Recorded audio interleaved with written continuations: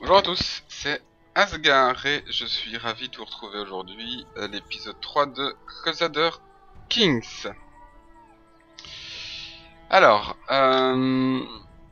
donc nous sommes le 24 décembre de l'an de grâce 770. J'ai survécu une maladie, ma femme est enceinte et a donné d'ailleurs naissance à Anne. Ah, on va aller voir l'arbre généalogique.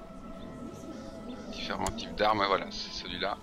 Jean Asgard et Anastasia, la comtesse, ont donné naissance à Anne Asgard, ma fille héritière du titre comté de Liège. Je devrais d'ailleurs la marier, mais je ne veux pas le faire parce que je la marie en matrilinéaire. J'ai trouvé une personne intéressante, je veux une alliance intéressante, hein, sinon ça sera pas très utile. Et alors dans les politiques, hein, dans l'actualité, eh bien on a donc la Lombardie qui, alliée à la Francie occidentale, est en train de faire la guerre aux Arabes en Tunisie pour obtenir Tunis. Et franchement, hey, pour le moment, ils gèrent le truc. Ouais, pour le moment, il faut dire ce qui est, ils gèrent le truc 17%. Donc voilà, pour cette guerre-là, ça se passe bien. Je ne suis pas concerné directement, évidemment. C'est pas moi qui ai déclenché la guerre. Alors, l'objectif aussi maintenant, donc jamais clé, ça va être pour moi donc de marier ma fille, ça c'est clair. Donc trouver certaines alliances, avoir un autre enfant, ça serait bien. Faut savoir que comme je suis en partage agnactico-cognatique, si j'ai un enfant qui naît, il sera prioritaire sur. Si j'ai un fils qui naît, il sera prioritaire sur la fille. De toute façon. Un autre enfant, je serais pas contre. Alors. Ah, le prince Théodoric. Voilà, il y a une révolte pour appuyer la revendication du prince Théodoric sur la Francie occidentale à la rencontre du roi, mais forcément, le roi est en guerre. Le roi est en guerre, alors il y a une révolte. Alors mes territoires ne font pas partie de la révolte, et pour cause, je ne suis pas... c'est bien normal. Je n'ai pas pris part à cette faction, mais de toute façon, pour prendre part à une faction, je pense qu'il faut être duc au minimum. Ah non, même pas, j'ai dit n'importe quoi. Donc voilà, ça se révolte à l'intérieur de la Francie occidentale, et c'est pour placer sur le trône le prince Théodoric, que voici.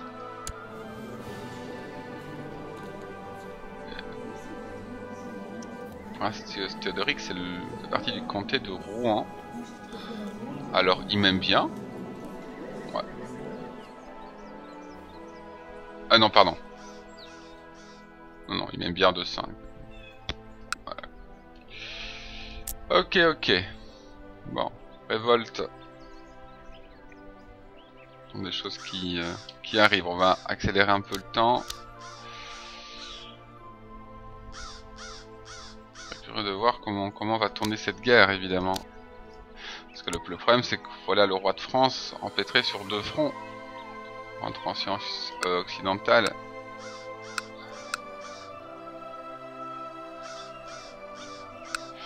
Alors, le Luxembourg, il a toujours 651 soldats. Moi, je vais bientôt pouvoir construire aussi. Il faudra 70 pour construire quelque chose. 470 soldats, c'est pas énorme. Et Cologne. Cologne fait partie de la révolte. Parce que je m'étais dit aussi que je pourrais très bien attaquer Cologne. Cologne, le problème c'est qu'il y a une grande rivière à traverser. Mais Cologne, le problème c'est que j'ai pas de revendication sur Cologne.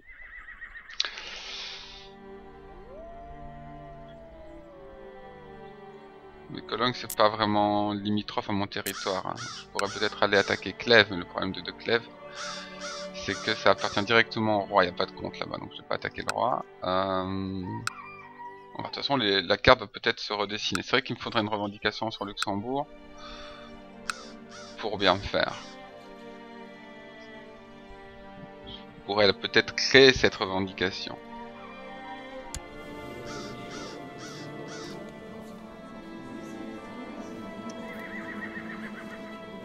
Alors moi je n'aime pas beaucoup le roi Karl, mais ça c'est dans le jeu donc c'est pas très important. Donc je vais aller placer mon chancelier pour avoir quand même une revendication sur Luxembourg. Mon objectif est clair. Je veux une revendication sur Luxembourg, ça va me coûter de l'argent que je n'aurai pas particulièrement. Ça peut prendre énormément de temps. En fait, en fabriquant une revendication, il a 14,24% de chance par an de fabriquer la revendication. Mon chancelier. Ça, c'est fonction de son niveau. Pas parce que c'est niveau 14 qu'il a 14% de chance, je pense pas que ça fonctionne comme ça. C'est un calcul plus savant, plus mathématique.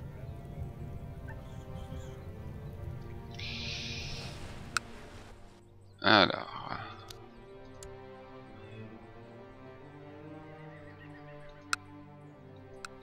il y a plein de factions qui se créent à gauche, à droite. C'est assez connu, j'accélère encore un petit peu, on va vite voir ce qu'il en est. Est-ce qu'il va remonter ses troupes? Il y a 2800 troupes avec la faction. Ah, et les Arabes, là, ils vont gagner cette bataille, les Arabes, je pense. Ah, le titre de duché de Luxembourg a été créé! Ah, le roi en pleine guerre prend le temps de créer le titre de duché de Luxembourg, mais à qui va-t-il donner le titre de duc de Luxembourg? Ah, théoriquement... le duc de Luxembourg est aussi l'héritier du duché de Brabant. Comment cela se fasse?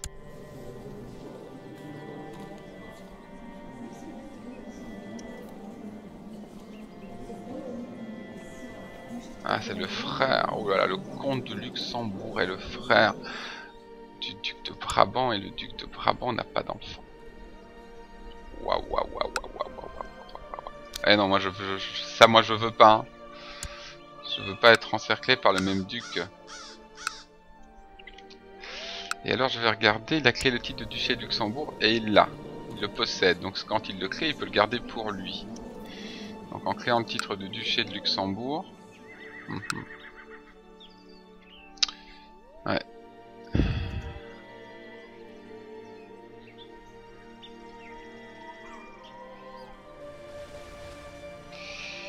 On va voir s'il va donner ses titres. Que disent les royaumes? Ah oui, la Francie occidentale a fusionné. Waouh. La Francie occidentale a fusionné avec la Francie médiane. C'est le roi Karl. Comment se fait-il? Ah. Que... le roi serait-il mort? Il en aurait hérité, je pense. Pépin, l'empereur de France. Ok, donc la Francie occidentale. Maintenant, c'est énorme. Ça change. Ouais, c'est un énorme territoire maintenant. Ouais, ils vont avoir du mal, hein. Parce qu'au niveau troupes. Ah, quand même, non, on est en train. Ils sont. La revendication de Théodoric. Enfin, c'est pas Théodoric qui a lancé cette revendication. On veut le placer sur le trône. Ouais, moins 6%, 26%. Enfin, voilà, les guerres, ça peut être très long. Ça peut être très long. Et la révolte en bleu foncé ici. Ok. Bon. On va un peu accélérer. Ah, on va bientôt peut-être pas voir. J'ai 71 sous. Je vais peut-être pouvoir essayer de faire en sorte d'en avoir un petit peu plus. On va regarder à Liège. On va développer Liège. On va développer Namur même. Parce que Liège n'est pas une ville encore. Ah si, c'est un évêché là. Mais le nom du comté de Liège, sa base principale c'est Namur. Donc la capitale c'est Namur.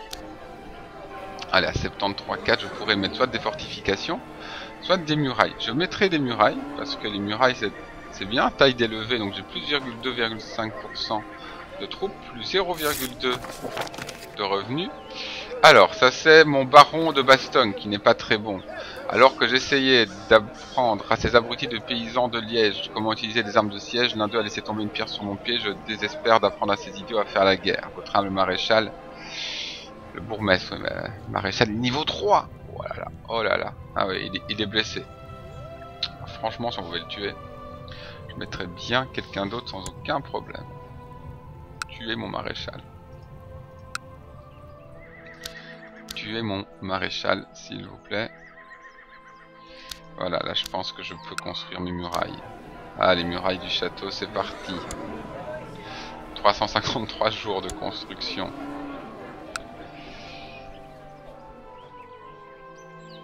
Voilà. Ça ramène, ça améliorera un peu mes revenus fiscaux, mais du coup j'ai plus d'or. J'aime pas beaucoup ça. Alors, début janvier, on regardera en 172, là, on regardera s'il est utile ou pas. Voilà, si ma fille pourrait être mariée à quelqu'un d'autre, tiens. Voilà, non, 772. Que disent les guerres? Oh là là là, les Arabes sont en train de reprendre. Et la révolte, ça marche. Ah, voilà les troupes du roi de France qui y remontent, forcément. Et les Arabes, ça remonte, pourquoi? Parce que ça baisse, parce que forcément, le roi de Lombardie a peut-être un peu moins de troupes, vu que le roi de France a dû rentrer en catastrophe, hein. Ah bah oui, le roi de France a dû rentrer en catastrophe. Ouais, il a dû tellement rentrer en catastrophe que par contre ici il y a des états indépendants maintenant, des petits comtés indépendants. Et Cologne est indépendant? Non, Cologne fait partie de la Bavière, c'est pas possible. Cologne ne peut pas être un état indépendant. Ah si, complètement indépendant, il n'y a pas de suzerain ici. Ok.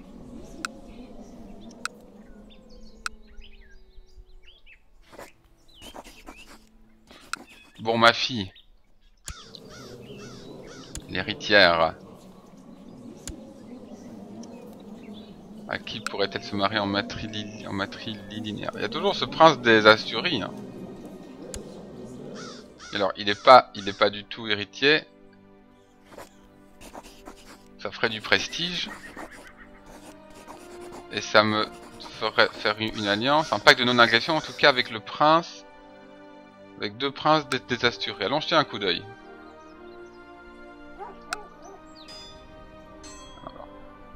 Ouais, sauf que là c'est le roi. Alors le prince d'Assyrie, il y en a un qui est en prison, il a 317 troupes. On pourrait dire chouette, un prince, mais 317 troupes, faut quand même pas exagérer. Non, pas du tout exagérer.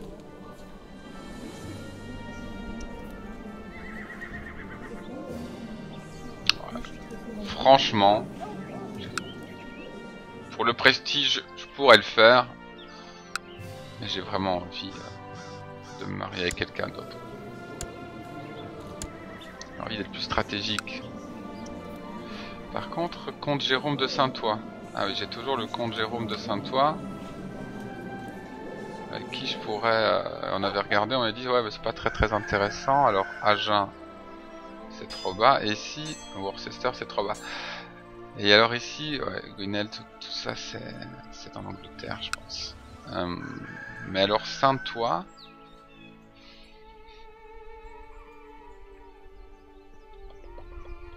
Saint-Ouen, c'est ici. Combien de troupes il a? 269 troupes. Quand même. C'est pas ça qui va m'aider.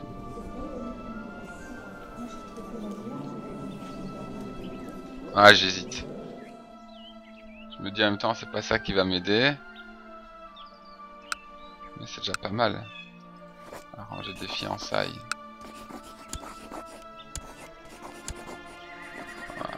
Ah, il s'est marié? Il s'est enfin marié, le duc d'Anselme de Brabant. Il a...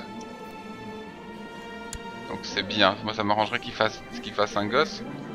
Parce que sinon le duché de Brabant reviendra au comte de Luxembourg qui est son frère en fait. Ouais. Ça sent pas très bon. Le comte de Luxembourg il prend un peu trop la confiance. Ça sert absolument à rien que je me fiancie avec lui. Bon, est-ce que je vais vers le comte de Saint-Ouen ou pas? Non, c'est quand même pas... quand même pas assez. Hein. Regardez-moi les guerres. Elles sont défavorables. Hein. Elles sont défavorables à notre royaume. Hein. Le prince Théodoric, il va y arriver hein, s'il continue. Ah, et les troupes du roi de France se font exterminer. Waouh. Les Arabes aussi exterminent. Il y a encore 2904 troupes de France ici.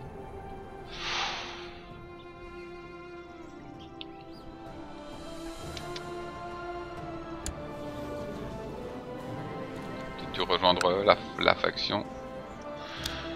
Je vais pas prendre le risque. On pourrait regarder, hein, je vais rester en deux, dans la région. Par exemple, si je pars le comte de Paris, 398 troupes, le prince évêque de Champagne. De toute façon, voilà, ça c'est compliqué. Alors Bar, c'est qui à Bar? Le comte de Bar, ah, c'est pas assez de troupes. À Metz, c'est pas assez de troupes non plus. Hein.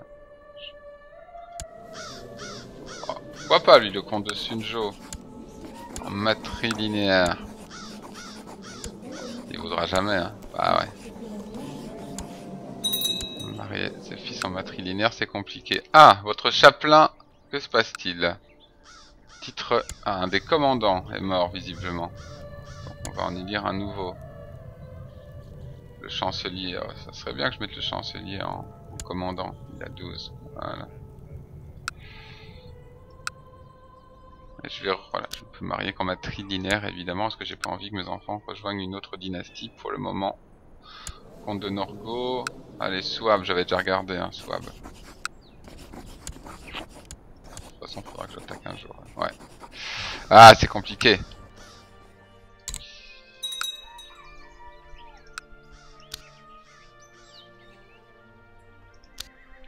C'est compliqué de m'en avancer. Et c'est vrai, voilà, vous allez voir dans les premiers épisodes du jeu, vous aurez l'impression de dire, mais qu'est-ce qu'il fait? Bah j'attends une opportunité ou l'autre. Alors je pourrais provoquer un peu l'opportunité. J'attends toujours une revendication en tout cas sur le Luxembourg. Et voilà, je veux pas marier ma fille avec n'importe qui non plus. À moins 48%. La révolte, quoi. Et les troupes du roi de France remontent. Ça va peut-être être la chance pour le roi de France. Les Arabes, c'est quasi perdu. Il y en a qui demandent l'indépendance du coup. Hein. Ils ont peut-être bien raison.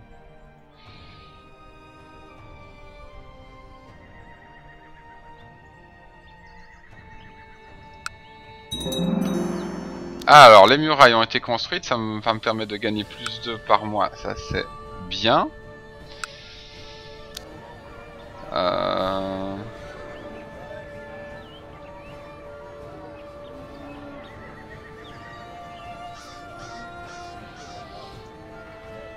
Pour le reste, il faudrait peut-être que je reconstruise les mêmes murailles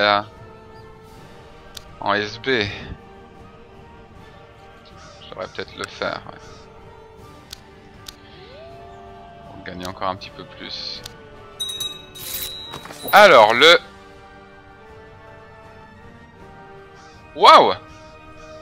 Eh bien voilà! Quand je vous disais... Oyez donc, éminent comte Jean, puissiez-vous vivre de l'harmonie et de la satisfaction, j'ai décidé de vous accorder le titre de duché de Luxembourg. En reconnaissance de vos services et de votre noblesse d'esprit. Il a tout de suite vu avec qui il avait affaire. Me voilà duc! Me voilà duc de Luxembourg! Waouh! Il me l'a accordé le titre. Je vais mettre pause. Voilà, duc de Luxembourg. Alors, je ne sais pas si ça me donne de nouvelles terres. Franchement, je ne pense pas. Ah si, le comte de Luxembourg, il est... Voilà, j'ai donc un vassal supplémentaire, le comte de Luxembourg, qui me déteste. Ah, forcément. Alors, il me déteste parce que j'ai une héritière. Il va un siège au conseil, ça je vais lui donner immédiatement. Je vais pouvoir enlever mon bourgmestre de Balston qui est mon maréchal. Il n'est plus considéré comme un vassal puissant. Je vais pouvoir changer de place mon chancelier. Et me voilà duc. Ah, il n'a pas donné le duché au comte de Luxembourg. Il me l'a donné à moi alors que j'ai rien demandé de particulier. Chouette ça. Chouette, me voilà nommé duc. Par un roi qui va peut-être perdre son siège du coup. Et au niveau des factions, j'en ai aucune contre moi. Donc voilà, il va falloir apprendre à gérer ça. D'abord, on va réorganiser un peu le conseil. Donc celui-là, normalement, je peux les enlever. Le comte de Luxembourg, mon vassal, il est bon en quoi? Ah ouais, ça pourrait être un bon maréchal. Super. Super, c'est pas le meilleur. Mais je le nomme. Voilà, comme ça le bourgmestre de Bastogne au tapis. Et lui, bah, je vais lui demander de former des troupes, évidemment.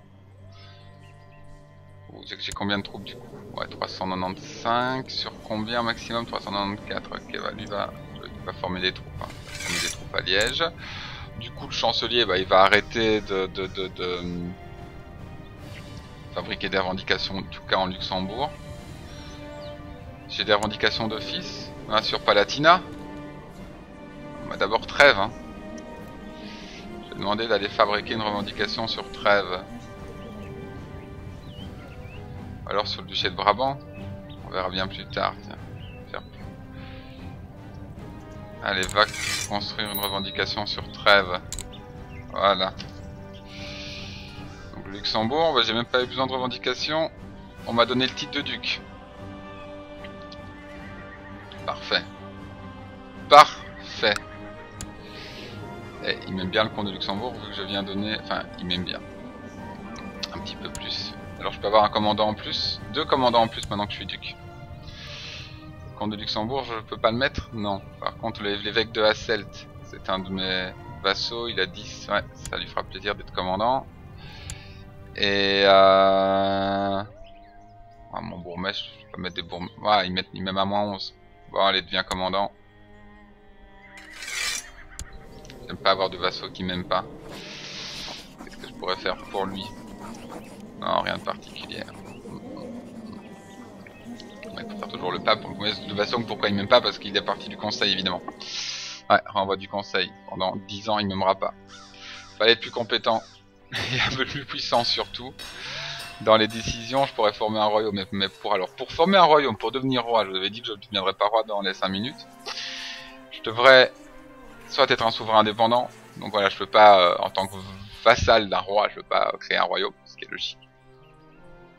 Et si je suis indépendant, faut que j'ai un prestige supérieur à 1000. Le prestige va remonter vachement vu que je suis duc. Taille du pays plus grande que 35 ou détenir 3 titres de duché. Ma taille de pays elle est de 13 pour le moment. Bon, ok. De toute façon, le royaume c'est pour plus tard, mais je suis duc et je pensais pas aller de sitôt. Et franchement, c'est pas mal. C'est pas mal, me voilà duc de Luxembourg. Et ce qui m'arrange aussi avec ça, c'est que en étant en partage chalique, en étant duc, voilà, c'est clair que mes titres de comté, enfin je garderai un titre de comté et un titre de duché, de toute façon.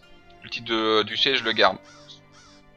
Et donc, même si je dois céder un titre de comté à cause du partage chalique, bah, ça sera mon fils qui hériterait d'un de mes titres de comté qui eh bien serait d'office mon vassal, vu que je suis duc. Donc ça c'est bien. Nickel. Alors maintenant, j'ai un problème avec le baron d'Arlon, qui n'ayant pas d'héritier, ça reviendrait comte de Luxembourg et de Juliers. Ouais bon, c'est pas très grave.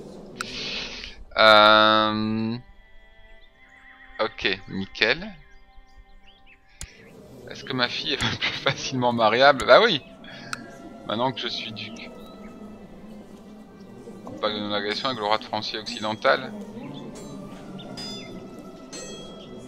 Pourrait pas être une alliance, il pourrait pas venir m'aider. Alors on va dire ouais ça serait bien, mais avec son fils, il accepterait un mariage matrilinéaire avec son fils. C'est pas l'héritier pourtant.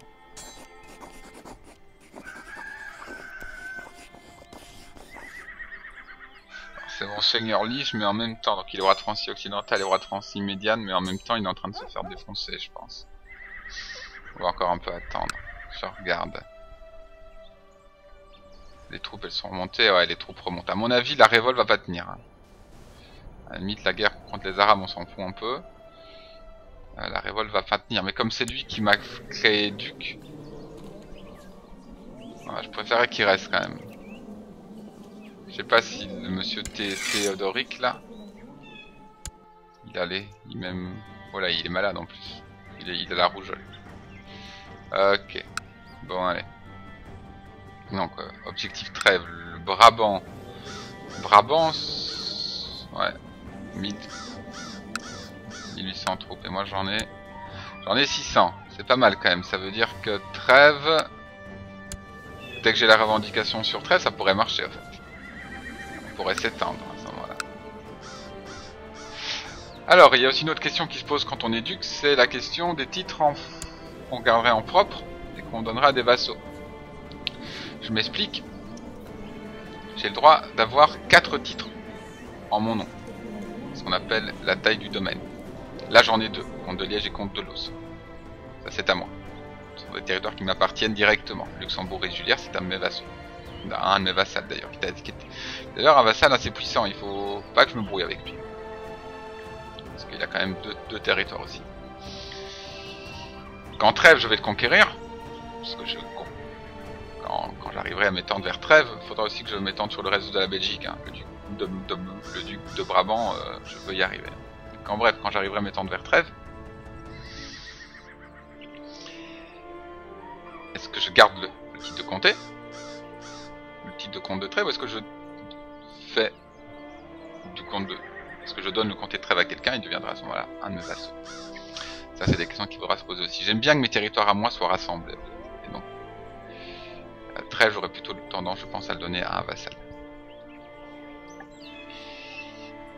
Bien. Il n'y a aucune faction contre moi, la religion, ça va. Monsieur Duc Jean.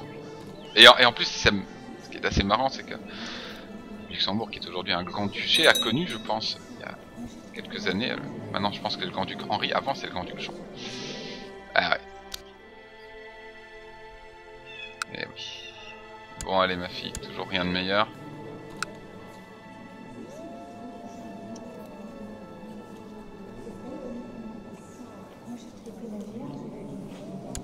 Warwick en Angleterre. Ouais. Par contre, je vais quand même aller voir Agen. Il n'y a pas que des pruneaux là-bas. Alors. Ah, ils ont 400 troupes quand même. Ouais, mais c'est Agen quoi. C'est loin. Enfin, j'ai rien contre Agen. Mais c'est quand même un peu loin. J'hésite pour marier ma fille. De toute façon, j'ai pas d'urgence. Vraiment, je suis bien. Pour le moment je suis vraiment bien et ça c'est sympa.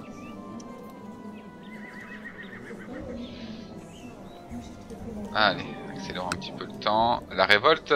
Ah ouais voilà. La révolte va pas gagner. La révolte va pas gagner. Et franchement...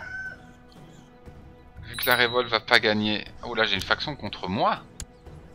Le pouvoir accru du conseil. Ah bah oui. Ouais, voilà. En fait, il a pas mal de troupes. Hein.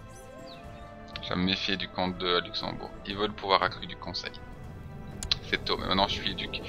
Je vais le faire. Je vais pas attendre qu'une faction se lève, je vais accorder. Le conseil peut donc voter sur les changements de loi. Ça débloque les lois pour accorder des pouvoirs au conseil. Ça permet d'user de la paix dans le pays, que mes vassaux soient en paix. Et active le titre mineur de conseiller pour les rois et les empereurs. C'est pas mon cas. Allez, je vais accorder du pouvoir au conseil. La décision est prise et comme ça n'a plus de sens cette faction. Alors, ces dernières semaines, je passe de plus en plus de temps avec ma femme Anastasia et bien que notre mariage n'est pas né dans l'amour, je peux désormais voir que nous sommes de plus en plus proches. C'est parfait. Bon, ça c'est dû, je pense à mon rôle de famille. What? Ah, il me fait quand même la faction. Mais je viens de donner plus de pouvoir au conseil. Bon, je vais pas m'énerver avec lui. Allez, c'est gentil, je suppose que je n'ai pas le choix. Le pouvoir du conseil augmente. Ne vous inquiétez pas. Le pouvoir du conseil augmente, monsieur le comte. Mon maréchal. Voilà, j'ai accepté. Et donc, au niveau des lois, ça veut dire que le conseil... Pour révoquer des titres. La déclaration de guerre aussi est soumise au conseil. Ok. Franchement, je préfère. Je vais vous dire pourquoi je préfère. Parce que... je trouve ça bien d'avoir un gouvernement en fait. Je trouve Ça vient d'avoir un gouvernement et le conseil, mon conseil, il est satisfait. Il y a un pragmatique. Il y en a 3 qui m'aiment pas quand même. Le chancelier, le maréchal. Ouais. Mais non, c'est chez moi ça. C'est pas chez moi ça, c'est le conseil du seigneur Lys. Pardon, il y en a. Non, ouais. Je me disais aussi. Ok. Bon.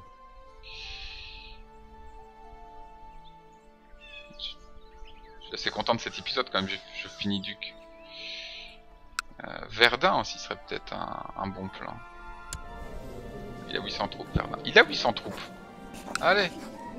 Une petite alliance. Ça m'aurait bien aidé l'alliance quand même. Matrilinéaire. Vous n'avez personne à me donner en matrilinéaire, mais personne.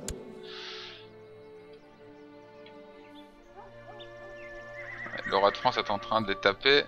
Et voilà, je suis pas sûr qu'ils vont gagner leur guerre du coup. Alors le duc de Duché de Poitou a été créé en matrilinéaire. Ah le... J'étais en train de... Ah Mantoue tiens. Ouais même Mantoue c'est l'Italie ça. Je suis quand même en train de me dire si j'ai pas marié ma fille avec le fils du roi quand même. Ah, je sais même pas si c'est le fils du roi en fait. Ouais, peut-être que je me trompe. Un Pépin le bossu. Est-ce que c'est le fils du roi? Ah ouais, c'est un des fils du roi. Allez. Je le fais. Je le fais en matrilinéaire, se marier avec un des fils du roi. Je pourrais peut-être essayer de tuer ses autres fils. Non, c'est des calculs ça. Allez, j'ai proposé au roi de marier ma fille avec son fils en matrilinéaire. Alors, c'est pas le premier dans l'ordre de succession. Hein, mais c'est le deuxième quand même.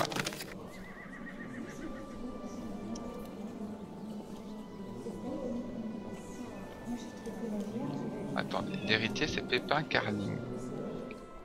Qui est Pépin Carling?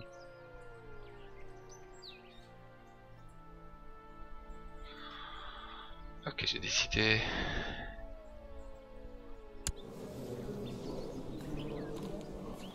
Ah oui, c'est le fils de Carloman, juste qui était mort. Ok. Bon, ma fille est fiancée. J'ai un pacte de non-agression, c'est pour ça que c'est en gris. Avec mon suzerain, c'est pas plus mal. Je peux forger une alliance. Enfin, je pourrais même me joindre à sa guerre. Un titre de commandant à décerner. À décerner. Il n'y a personne. Un bourgmestre peut-être. Non, ils m'aiment tous bien. Ils m'aiment tous bien. Allez. Deviens commandante. Bon allez. 15 septembre 773. On va s'arrêter là. C'est en tout cas une jolie partie qui commence. Me voilà duc de Luxembourg. Le roi de France a remonté ses troupes pour monter ses troupes depuis Tunis pour aller mater sa révolte qui voulait tout simplement le destituer. Mettre quelqu'un d'autre sur le trône. Visiblement ça a l'air de marcher, le score de guerre est en train de remonter même si ça reste à moins 40%, c'était à moins 48%. Et ce roi de France qui, avec les liens d'une fiançaille qui va avoir avec ma fille et son fils en matrilinéaire, c'est quand même utile. Bah voilà, il y aura des liens familiaux entre nous, donc c'est pas plus mal. Et son fiancé Pépin le Bossu étant un des fils du roi de France, mais pas héritier. Pas plus mal, et je construis une revendication sur Trèves. Voilà, fin de cet épisode, merci à vous d'avoir suivi. On se retrouve très vite pour un prochain épisode en tant que duc, pleinement en tant que duc, et donc il y aura pas mal de choses à faire. En attendant, n'hésitez pas à passer sur ma chaîne Twitch pour les diffusions en direct sur d'autres jeux. Je vous donne rendez-vous aussi sur Facebook et sur Twitter. Et n'oubliez pas un commentaire, un like, un follow, un abonnement, ça fait toujours plaisir. Merci à vous et à très bientôt. Ciao ciao.